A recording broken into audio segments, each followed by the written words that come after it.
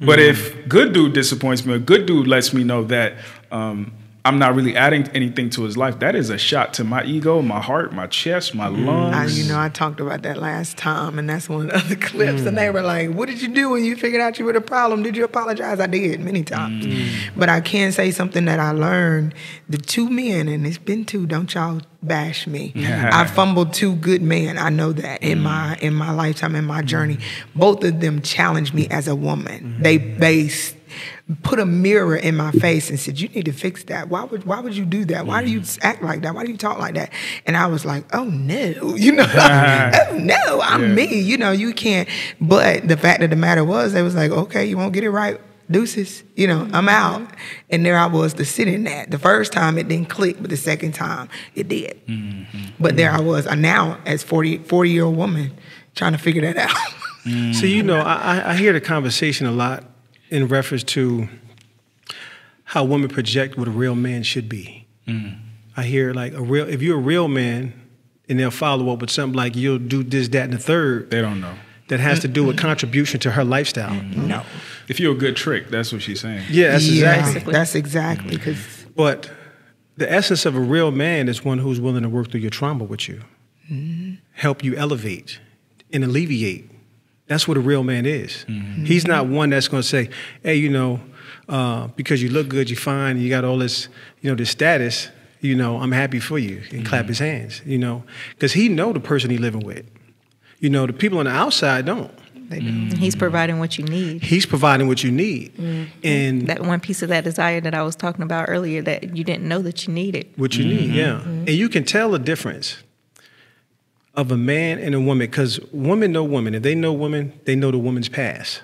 And if she get with a man that has took her and ascended her, them women know. Because they paying attention.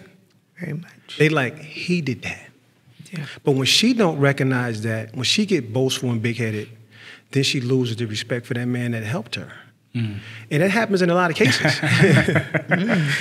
It happens in a lot of cases. It's like, hold on, now you wasn't like that before you met me. That, but now you like that, and it's like, oh, now there's a sense of I would have gotten like that eventually. Exactly. You know what I'm saying? Yeah. But I have an unpopular opinion. I going back to the whole water analogy, and it's funny. Look at that.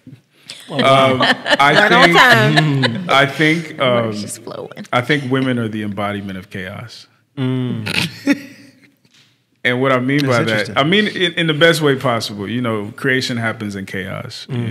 Biblically, scientifically, even childbirth, chaotic process. Beauty comes out of chaos as well. Beauty comes out of chaos. So I don't necessarily mean it in a bad way, but I also mean it in a bad way. And I say that to say, women just left to y'all's devices are chaotic. Let's be real. You bleed once a month. I don't know how you remain a normal person when blood comes out of your genitals once a month, and that's normal, right? But with that being said, I think men are, in a sense, supposed to be a riverbed, right? We're supposed to guide that chaotic energy, right? And I think because we've been so disconnected from one another, y'all are just flowing every goddamn way and crashing every goddamn way and breaking rocks and doing this, doing that. I'm telling you, you tsunamis out here. And I think when we look at it, the male-female essence was created or is intended to guide children. And now I think that's why you're having so many men with that chaotic female energy. And we call them gangsters. But they're women. If you're being real, they're triggered easily. That's why you're so cool. They're ready to crash out. Now, they're women with muscles, which is dangerous in testosterone, but they're women nonetheless. So how can we get back to that symbiotic relationship of river and riverbed? I don't know. I saw a post. I think I might have sent that to you, too. It was talking about how men match energy with women now. Women are saying, like, we don't want a man that matches our energy. Because y'all know it's chaotic. Y'all know deep down this shit don't make no goddamn sense. None. And in my, I read it and I started reading the comments of it, and it was like, first of all, it was men matching women's energy.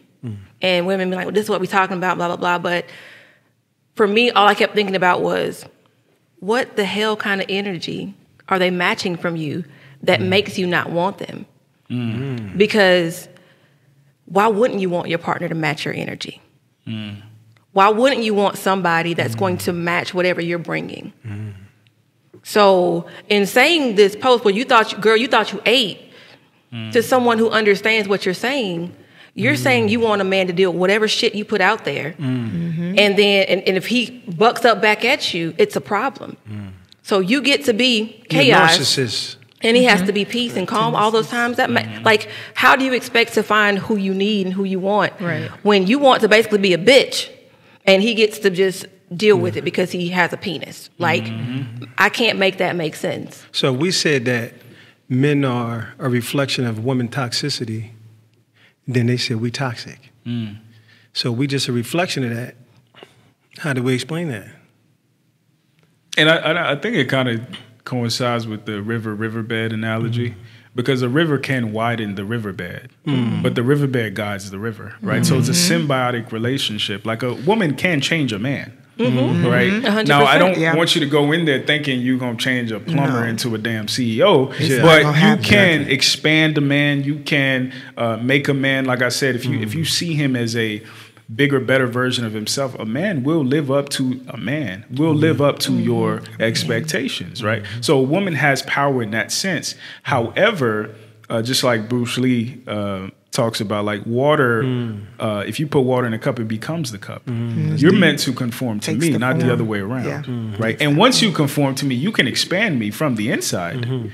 But this idea, and we see all these lists coming out, don't take me to X, Y, and Z, or don't do this, and real men this, real men that. And it's like, this shit is ass backwards, and it's not going to work. And when you come across a real man, he's going to look at you like you got shit on your face. That's crazy. That like was one of the most ridiculous things that I like seen on the internet recently, you know. With that list? It's crazy. Because, bro, you can take me to McDonald's when I'm craving some nuggets and fries, and I'm cool with it. You can take me to the grocery store and walk down the aisle. We are bonding. We are dating. And I've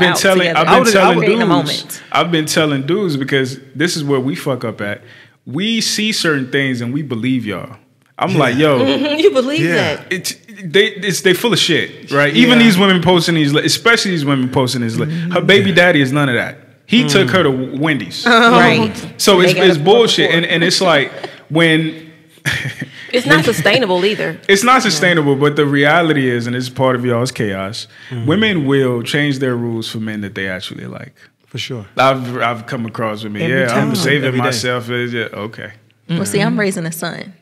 My son is damn near a man. He's 17. And I'm trying to teach him how to be a better man on my own. We all know that's hard. Yeah, for sure. I cannot do that. I cannot do that. Yeah. So I'm showing him not how to treat a woman, but I'm helping him to understand a woman. So that he doesn't get into this mindset of, I'm very happy. I really like this girl, and she's the one. I don't want him to just settle. So that's what I mean about that. But like, yeah, this is what I say. A woman can teach a man how to swim, but she can't teach him how to fish. That's true. Right? Fish don't know they're in water, right? And for all intents and purposes, you're a woman, you're a fish, right? With your scenario, I see two outcomes that usually happen. Either you raise Future, unfortunately. Like, he knows how to treat a woman enough to manipulate them. Or you raise this idealistic boy, and I've seen this play out too, where like he's the one who's getting married right after high school because he's trying to be everything that he wanted his mom to have. Not realizing that the women that he's going to come in contact with are not 36. They're 16. Yes. You know what I'm saying? So he doesn't even know how to navigate that because unfortunately, women sometimes make their sons do the emotional labor of a husband, right? And the boy, for all intents and purposes, since he was 10, has been the woman's husband, right? So the best thing I encourage mothers of sons to do is get that boy around some men. Yeah, for sure. Hopefully his father is a caliber of man that can guide him in the right way. Unfortunately, that's not always the case. I'm thankful for my male village that I have. But you got to get him. You got to get him in that male I'm village thankful because for the male they're going to be able to translate some of y'all's chaos that you might not even see. They do.